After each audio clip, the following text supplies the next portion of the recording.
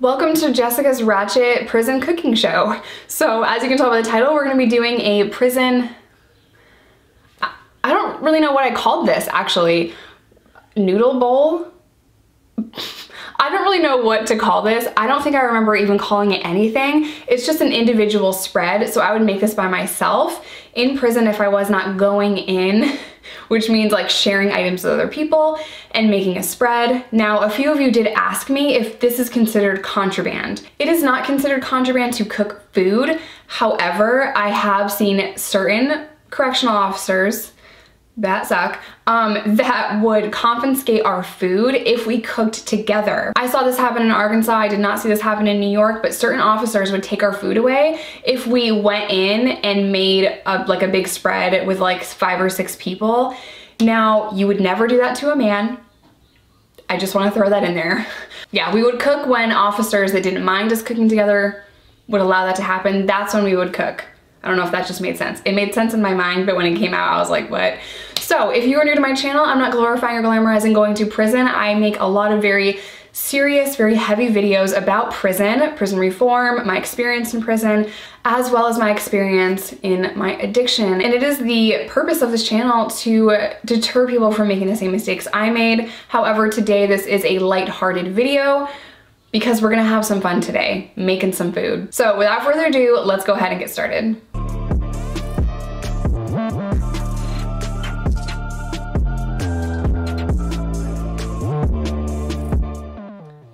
That's a long zoom. Can't really see the viewfinder because I'm blind.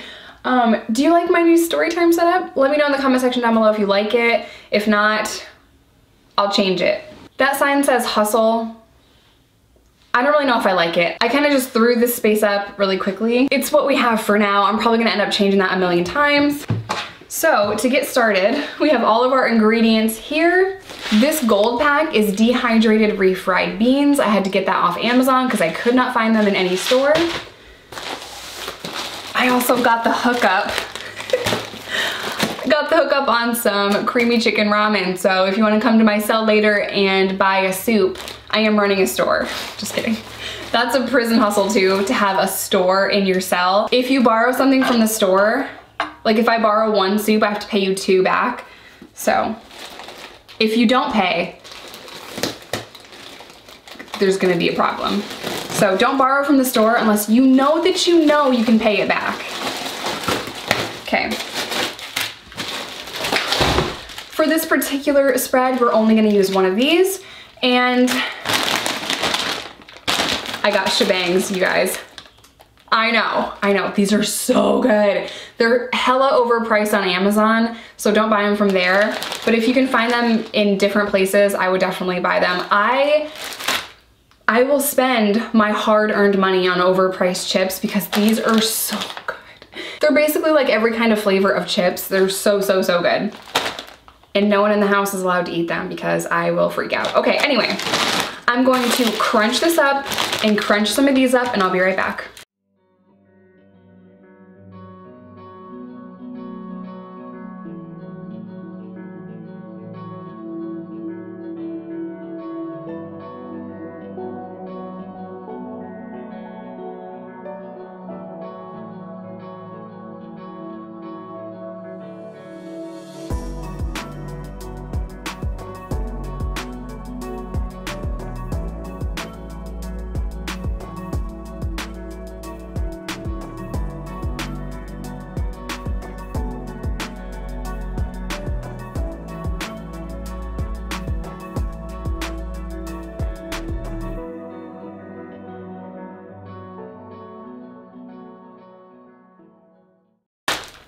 Fire, it is absolute fire.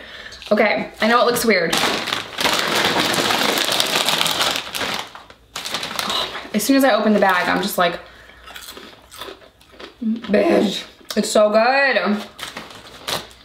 Y'all wanna come over for lunch? I swear this is delicious. I'm not gonna put a lot of shebangs in there because I'm gonna top the top of it with them. So we don't need a lot in there. Okay, so we're gonna cut our sausage and then we're gonna cut our pickles. So because I was just making this for myself, I would save some ingredients in a bowl with a lid. That's how you buy it on commissary. It says bowl with lid. They're tan bowls with lids. Now the bowl in prison that you can buy is smaller than the Tupperware container that I have. So I would usually, if I remember correctly, I would use a half of a soup and save the other half in a bowl with lid, and then, you know, put my sausage in a bowl with a lid and just save all of my ingredients. Because this is fully cooked, I don't have to cook it. It does say keep refrigerated. Minor details. Minor details. And I would buy a pickle, but they are very large pickles and they're individually packaged. I wouldn't use the whole pickle. I would trade someone like a soup for half of a pickle because I would never use the whole thing, and they're just messy, so I wouldn't want to keep them in my trunk. So I'm like, yo, are you gonna cook tonight? You need half a pickle?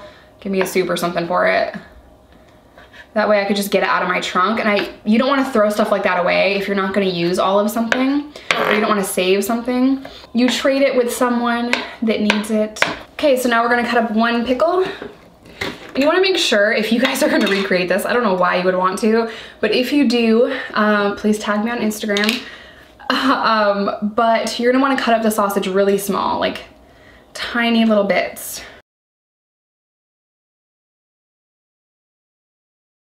Now, I would go ahead on commissary day, when everyone has commissary, I would cut up all of my sausage and put it in a bowl. That way when I'm assembling this, I can do it really quickly.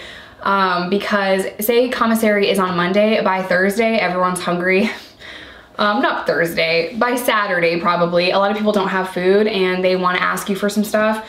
So I always had to always had to do this really quickly. If I was in an open dorm, a lot of the units had beds with locks on them, so that's how you keep your stuff from not getting stolen. You lock your trunk or your locker or your bed. A lot of them have like the trunks underneath the bed. So yeah, I would lock my bed, but I would make it in the bed, if that makes sense, or in my locker. So I'd be like in my locker, assembling stuff really quick, crunching stuff, throwing sausage in there, maybe skip a pickle if that's too time consuming. Put the rice in and just quickly make it. And then I could go to the day room and eat my bowl. But if you break out all these ingredients all the time and you're making a dinner every night for yourself, people are gonna catch on, people are gonna ask you for stuff. Guys, it's prison. It's not college, it's not summer camp, it's prison. So you can't tell people that you have a whole bunch of freaking stuff. You have to try to keep everything on the down low, or you're just gonna have to be comfortable with telling people no. And I know that's very hard for some people to tell people no. You're just gonna have to tell them no. No, you cannot have this. You have to be firm and hold your ground or you're gonna get taken advantage of in prison. So I put half of the creamy chicken seasoning in this bag. This would be a chip bag. You save chip bags. Or I would mix it in another bowl. Or I'd use this packet. Like I would put the ingredients in this. I did that a lot. I would take the soup out, put the soup in a bowl with lid to save the other half of the soup to make the spread the next day. And I would mix up the soup very carefully in this because these are very flimsy. Then, you know, the chips and the sausage and the packet, the seasoning. Oh my God, why is this so hard to open? They're dehydrated. And we would get probably half the size of this. This is 14 ounces. We'd probably get 7 or 8 ounces in prison on commissary. So we're gonna mix this in. Okay. So, how's your day going? My day's going good. I have rice. Now this is just instant rice. This would be white rice. I got chicken for some extra flavor. I guess I cheated a little bit, but yeah, we're gonna use a lot of rice. Rice would be sold in bags as well. So we're gonna mix this up a little bit with our spork. Kidding. I kind of want more Cheetos in here, but it's okay. We're gonna put our sausage in. Now this is a very large bowl. Like I said, these bowls in prison are a little bit smaller. Well, they're also round, so maybe I'm just like thinking that they're smaller when maybe it's not. I don't know. Pickles. Not a lot of pickles because we're gonna top it with pickles. Y'all should know this drill by now. Okay, so now we're gonna add our hot water, and after I put the lid on, I'll explain where the hot water comes from. I'm always afraid I'm gonna use too much. Yeah, too much. I use too much water.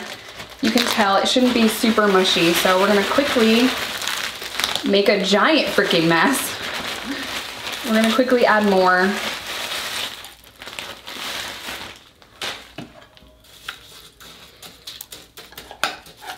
Okay. Now, we're gonna put the lid on. Okay, that's about the right consistency. So it shouldn't be muddy, or it shouldn't be like super watery. So this is what it looks like up close so far. And the water should be hot enough to where it actually steams the container. You're gonna know if the water's not hot enough. So we're gonna let this cook for about 15 minutes and then I'll be right back. So I have Velveeta jalapeno cheese, and I get this from the dollar store, Dollar Tree, because Walmart doesn't sell it, Target doesn't sell it, so I am forced to go to the Dollar Tree, and literally this is what I do. If I see them, I'm like, whoop. So I have 25 of these in my pantry. Trust me, it's good. It's good for all prison recipes. In prison, this would be sold in a dry packet. It would be dry, and you'd put a little bit of water in there and stir it up. It wouldn't be the actual cheese. Now, I promise to tell you guys where the hot water comes from. The girls and daddy are playing. So hot water in the last prison that I was at was actually in a little spigot thing where you could get hot water. In county jails, you just get it from the sink. A lot of male prisons have microwaves. I have heard prisons in Florida have microwaves. The microwave when I was in New York was taken away because a girl was burned because they heated up something in the microwave. And Arkansas never gave women microwaves. So for me, I've never had a microwave in any unit that I was in for more than 1 week. And then the microwave got taken away because someone got hurt. So yeah, but yeah, they'd be these little spigots. Okay, so that's what it looks like. Let me just make sure the noodles are cooked. Yeah, okay, so we're gonna put the jalapeno cheese on top. Oh my God. Why is everything so hard to open? Okay. Like I said, this would be like watery. It wouldn't be like this. Oh boy, what are we doing on here? Hey. Hi, are you my dad? I'm here with the meat. Ew. Don't make it gross. I have to edit out so much crap that you say. So you're cheesing it up? Right, and this would be powdered cheese. Powdered cheese. In prison. Did you tell them about you made out like a bandit with the cheese? Oh my God, I always, if I go to the Dollar Tree, we are getting every jalapeno cheese. Throw back the whole thing. It's like a whole box. Like you know when you reach up and the pouches are in a box, she just took the whole box off the shelf. Multiple boxes. Multiple boxes. Okay. You are my guest of honor. This is so difficult because what I ate before this was Cracker Barrel. So yeah. Now I've been reduced to prison spread bowl. Don't disrespect the prison bowl.